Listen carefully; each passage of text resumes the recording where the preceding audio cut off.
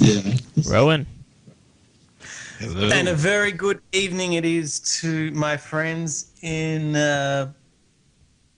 North America. All over the place. And Yeah. yes, that's correct. So good evening, gentlemen, and thank you for inviting me to your conversation. Yeah, and thanks for joining us. Jim had to go take a piss, so he'll be back in a minute. He'll be excited that you're on, though. Hi, Rowan. This is Alan Levine. Alan, good evening to you. I believe this is the first time I've spoken to you, so it's very exciting for me.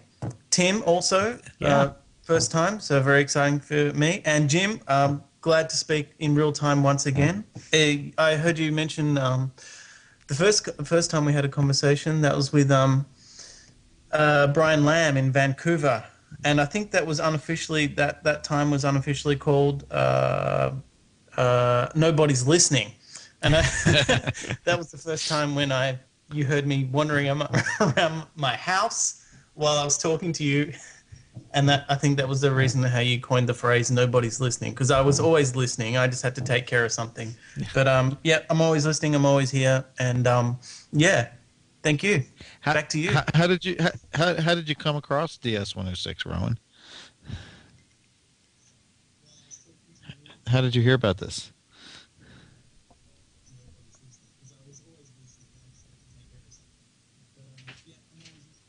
Did he walk away? So where's Rowan Peter? He's right there next to you, man. He's here. He is here. Oh, I don't see him. We were just chatting. He's got audio. I don't know if he's got video. Hey, Rowan. going. Doesn't look like it. Yep, How you doing? Jim. Yes, Tim Doom. It's dude, Rowan. I love you, but I know you're not listening right now. You're not listening to a word I'm saying. I asked him a question. He didn't respond. He's the best. do I need? I've got many voices layering up. Do I need to put my headphones on? If you've got the radio going, you may need to mute it, or the TV station or whatever you've got going. You probably need to just mute that. Yeah, just hang out on iTunes Skype. is going to go off. Here we There you go. Yeah, That would be it. Here we go. Sorry, man. Sorry about that. Not a problem. that's Whose okay. question We did love I you, answer? Rowan. Dude, Uh, how is everything going with you? Very busy. My boy is now 7 weeks old. Alex, he's going okay, and he's being a baby, and he's awesome. So I haven't been able to do as much as I'd wanted to, but I'm very happy to have him here, and he's safe and well. So thank you for asking. And my wife, my missus, as sometimes the good lady wife is referred to here, she's going very well as also. So yeah, we're all happy. Thank you. You've been awesome, and to think that you've had a baby during all this is amazing. It's the first DS106 baby. Yeah, but You have to I'm name not it. sure if it was. I'm not sure if it was Tim or Timmy or Rob Nyland who coined the phrase "dadcore," and I loved it. And I'm sorry. I think it was you. Maybe it was Rob, but I saw think it was Rob replies. Nyland. I think it was Rob in a comment on one of my posts. He said, That's "Dad it. core." That's it. Yeah. And I'm totally trying to work him, my boy Alex, into some projects. Yeah, that'll be fun. Yeah. Well, Now, Alan. congratulations. Alan, yeah. excellent. First time to speak to you. How's your travels going? The day you had you spoke on the radio about your blog post about how you're leaving your current job. Now, since I listened to that and I checked in, and that was good, but now I'm not sure where you are now. Are you at home, or have you started your journey? I'm still at home in Arizona. I'm going to start in June with my travel, and I should be in Vancouver on that part probably by July, and then going all the way across Canada, I hope. Excellent. Because I haven't been to Canada, and as Canada being, one of our Commonwealth brother, I think it's part of my duty to actually go to Canada. and just share some, I heritage agree with them. you. So many people from Canada come to Arizona. It's like I say it's the Southern Canadian province. They all come down here in the winter. Rowan, let me Yep. point out something. Uh-oh. Alan's spending much of his trip in Canada, which is Yeah. very un-American. Yes. They're like so American in Canada, Jim. They're like No, they're not. I love the No, no, no. Canadians. I truly believe in what they're doing. They're my community in many real ways, but they're not American. They're much nicer than you Brooklyn people. that's true. I would agree with that. They're not American. Damn Hey, it. Rowan, where in Australia are you? I live in Melbourne, Excellent. Victoria, which is down the Yep. bottom. I'm not sure if you're familiar with the geography. You may or may not be, but yeah, down the bottom, but not in Tasmania. So yeah. I've been there twice to Melbourne. Oh, when did you come over?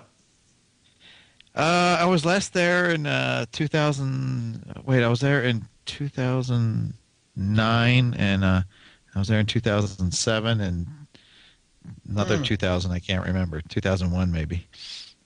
Oh, you're a local then. Excellent. Yeah, I love Australia. I love Australia more than Canada, actually. Wow. But that's very, very, very kind man. Now, men, I think everyone here is American, so hopefully you can field my call. It's an American question, and particularly about Virginia. Now, I was curious, so Jim, I think this covers off you and also Tim, is that correct? That's correct. That's right. Okay, here we go. It's about... I think, Love it. are you ready? I'm ready. I'm ready. Hit us. Okay. Well, Hit me with your it's rhythm about- stick. It's about the Virginia accent. Now, it's quite what made me curious. I was curious for my ear was I was listening to ds106 radio, of course, and somebody or Mike Watt always gets airtime, and then I was listening to his accent, and then I heard Jim's, and then I searched about did a Wikipedia search on, of course, everyone's favorite Mike Watt, and it said originally he was from Virginia. Now, and I thought, but it said that he left when he was young, when he's relatively young, but he still had an accent which sounded like Jim's. Now, is that true? I mean, I guess what I'm trying to say is that accent, is it from a particular province or section of Virginia? Because I looked on the stub about Virginia, it said all these different types. Now, is that true? Because there's something about with the A's, that the sound of the A. Tim, can you help me out with that, please? Okay, let me go first, Tim. Mm-hmm. I am originally from Long Island. So my Strong accent Long Island. is very much a New York accent. Mike Watt is actually probably a California accent because he was a baby when he left Portsmouth, Virginia to go to where he lives now, which is San Pedro. So we have very different accents, but I did live in California for 7 years. So when I first had my accent, it was half New York and for many, half California. And people actually ironically thought I was from Australia. That's because that's what catches my ear, because there's a bunch of movies set in Boston and Yep. they do something with the A's. I'm not sure what suburb or part of that, but the non-roticity of the A sounds like an Australian A, and I go, what? They sound like us, and I read about it, and that was quite interesting for me. So when I hear an A, I'm always interested. Yeah. Because That's right. It's, And then New I'm York, and Long then I'm Island from, does Ohio. very different things with their A. They have like when we say water, the A becomes very like water, and then daughter, and it becomes very strong. Water. Water. My daughter needs some Shut water. up, water. Go fuck yourself. So go fuck yourself, exactly. But yeah, we have a very distinctive Just accent, things I've heard. which is quite different from even the West Coast. Boston has even a harder accent. It's the A is really pronounced the yad, and Yeah. but I mean, no accent is cooler than the Australian accent, right? I mean, This is true. that's ultimately what we aspire to.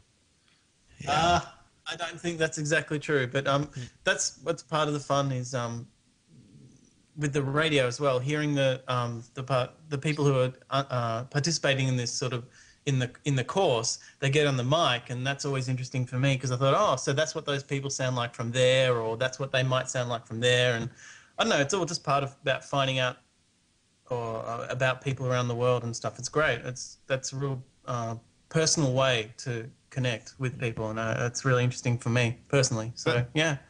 Let me ask you this: what would be the difference between like a Melbourne accent and a Sydney accent?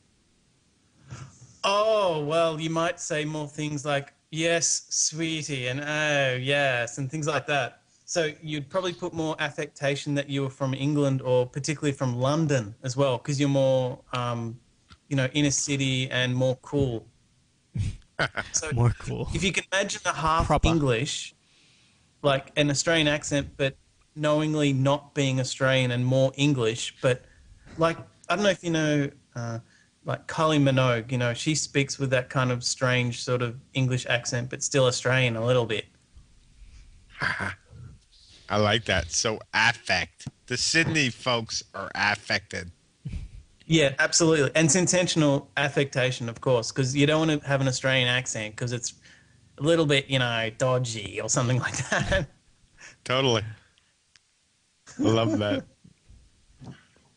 And then So what do you make? I don't know that what I do you have make any of accent, Timmy do I? Boy and Alan's accent? Do I even have one? I'm not. I don't have an I accent. guess. I know that's right. I mean, not because it's so. I can't.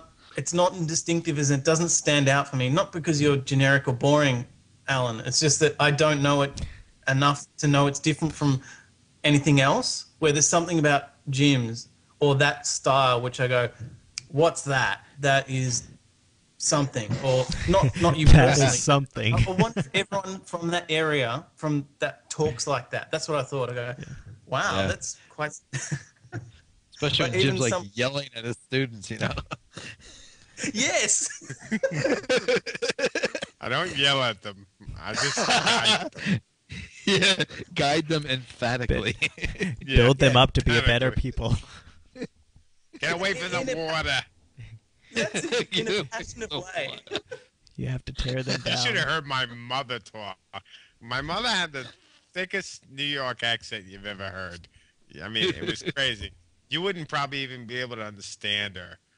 The thickest. I mean, it was crazy. It was like she would say words like the A would go places that it's never been before. It's like, I'll tell you, like film would become film, and oil would become Earl. It's almost like she was Irish. I mean, it was weird. I mean, But very, very thick accent. But maybe that's old style because my grandmother used to say like film and balloon and all that kind of stuff as well. But and she's from Melbourne, Australia, so maybe that's just how they spoke in that period. Yeah, it might be. But I found like she was impregnable linguistically. I was like, what the fuck are you talking about? I don't even understand that. I don't know. Maybe some people, maybe if other Americans are talking to other Americans, it's not as exciting. But when I talk to people and they sound like they're not from around these parts, I'm always a bit more curious because it's a little amusing, not in a bad way, but it's fun to hear a different lilt. Yeah, so I'm enthusiastic about that. So, what am I, a clown? Am I here to amuse you? You didn't know, Jim? I said it's Why- not why do you think this funny, course is so funny, popular? I said it's Jim, you're a cult. Yeah. I am a cult. I'm a fucking cult. I just don't know what I'm selling yet.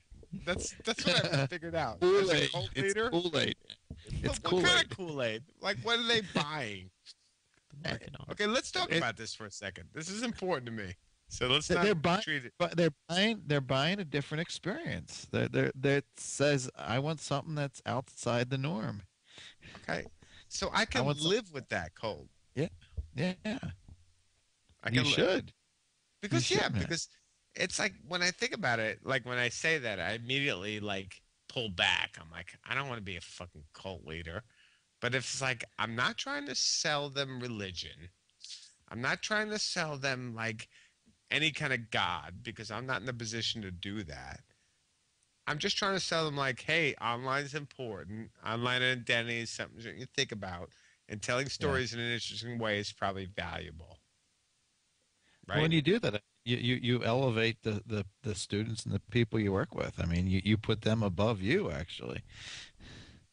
Well, I mean, the only person I really care about in this world is Rowan Peter. He's maybe the only single person I care about. And what's really hurt me, and I think I've walked around like a wounded deer all semester, is because Rowan Peter decided to have a fucking kid while ds106 is going on, which I thought was very, very selfish. How dare he? Unbelievable. Poorly timed. Quite frankly. Did he name his child Bava? He didn't. He didn't even name Alex, of all things. Which is Australian for Bava. It's that accent working. Brilliant. Now, sorry, men. I must apologize, men. I've been talking to you guys and having a great time, but I haven't been paying attention to the Twitter stream, and I saw that Dr. Garcia has gone to bed, which is unfortunate because I thought she may have been able to join us this evening as well. I'm a big fan of the Doctor. I listened to her live reads of Peter Pan, which is great because I finish work and just I step out of the office, put the web services on my phone, put the headphones on, check it all in, and then she always picks up and starts reading the chapter. So it's always fun for the train and the bus ride home. So I really enjoyed the live readings of Dr. Garcia, and I want to say thanks personally, but she's actually not in bed. No, noise professor needed to go to bed. Listening. But she is listening to us right now. She hears you, Rowan. Oh, the good. Eyes and ears of DS106 Radio. The men's club, I think, scared her away. She is always on the radio. Yeah. And she's scared of nothing. No, I don't think she is. But she's holds up in the blue shed, which I found out about, and that's quite interesting too. But what's interesting also is that about the Doctor is the her stories particularly, they're quite personal, and it's quite interesting to hear these things.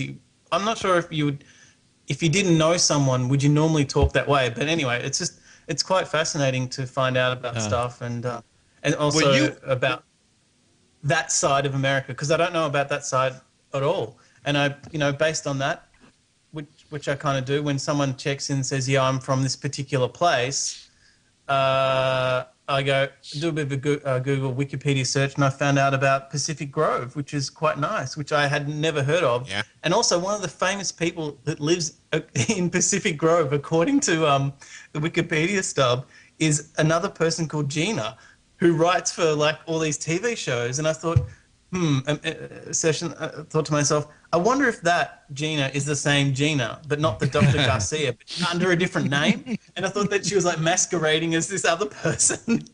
That would be awesome. But I have The other thing is, Rowan, you were one of the few people on for some of the best DS106 radio between me and Dr. Garcia late night, where we talked about on her walk home. That was terrifying because she stopped talking and said and spoke into the phone, which was being broadcast, and I could hear as if she was masquerading of having a normal conversation, and she never told us what it was, but it was probably something unsavory. But because you don't say what it was, you just go, "Oh my God, you just saw something," and then she pretended to have a conversation with you and me, the listener. But it was excellent. And then there was other things. Oh yeah. It was quality listening, and I was just sitting here. I don't know what time it was. Maybe similar time now. I'm not sure. And it was very strange, and it was quite enjoyable because I don't know. It just was not because I'm like listening to other people's conversations, but no, she's good, and you should hear if you haven't. And I don't know if she's posted it, but she posted like a 12-song or 13-song series of her childhood, which was based on the theme "Songs to Grow By" that she came up with. But she narrates these 12 songs, and it's brilliant. It is brilliant storytelling through song. I mean, it's really magical. And I would highly recommend. I mean, Dr. Garcia is like a freaking layup for DS106 radio. Like, she is it. She's on it all the time. She's totally social. She's totally all over the place. She's like, fuck you. I'm doing this. Fuck downs. She doesn't care. I love that. I think it's the sass. The sass. Yeah, totally.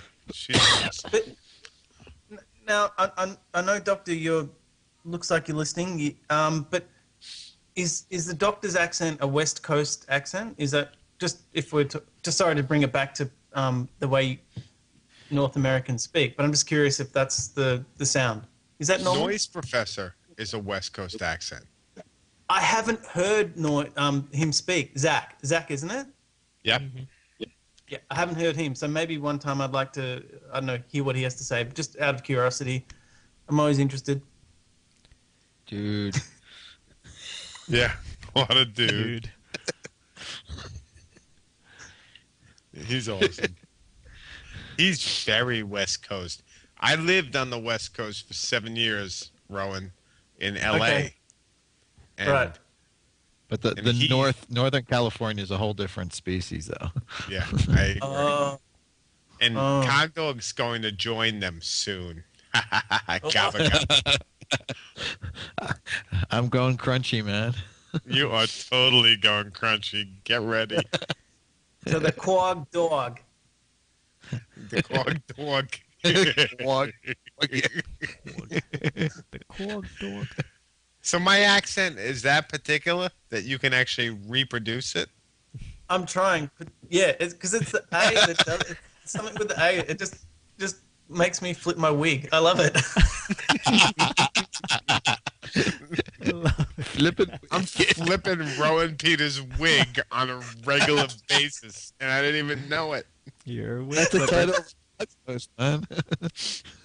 It's by default, though, Jim. It's like, here's Jim, and then he says something with particular vowels in it, and my wig just goes nuts. It's funny. You have no control over your fucking wig. Look at Timmy Boy. He's yawning again. You know what? As if it were like 5 in the morning. I know. What's wrong with you? Seriously, what is wrong with us? Come on, Timmy Good Boy. grief. You are the glue that holds together DS106 right now. 8 months old. When old. you go, we go. 8 months old. 8 months old. Look, Rowan Peter is on the phone, and he's got a 7-week-old. What time is it in Australia? Stack it up. Don't ask about Do it. tell what time it is. It's relevant, all right. I've just been informed, thank you, Doctor, that my accent has no homeland. Okay, understood. Thank you. Good. Thank you for answering my question. No, it's 8:30. No, it's 8:03 on a Saturday evening here in Melbourne, Australia. So just in case you were wondering, to answer your question. And men, I just have to wander around the house. You might hear me, but I am listening. Don't worry. No. Hang on. Are you listening? I am. Please continue to talk amongst yourselves. I have to check on something. Thank you. Okay. Are you listening, Rowan? Be right back. I don't think he's listening anymore. He's going to the water closet, man. I just don't think he's listening. I'm not convinced. He's so damn polite, though, we said, about hey, it. Rowan, you know, I hurt myself. Call 911. Do you think he'd call it? You know, I thought the Canadians were nice, but Rowan has to be the most polite man I have ever met in my life. Rowan's fucking awesome. It's amazing. I love Rowan. Me and Brian had him on, like, first thing. It was like early ds106 history. And he was there, and Brian was hitting him with all these questions, and it was just whatever happened. And Rowan was playing along, and he was having serious fun, going crazy.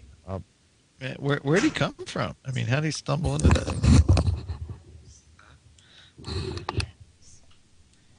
He's back. I know. Don't get mad at me. Do you hear me? Upstairs? Uh-oh. Uh-oh, Jim's in trouble, man. I won't be. Okay. I just got reminded that in 3 hours, I have to be at a soccer field with my son.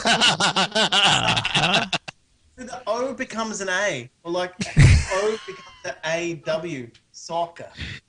Soccer. So I got to be at a soccer field, and my wife is fucking pissed. I'm drinking my 7th beer of the night. Let the record show that Jim unlocked at 5 o'clock a.m. So now I'll get pulled over and get arrested.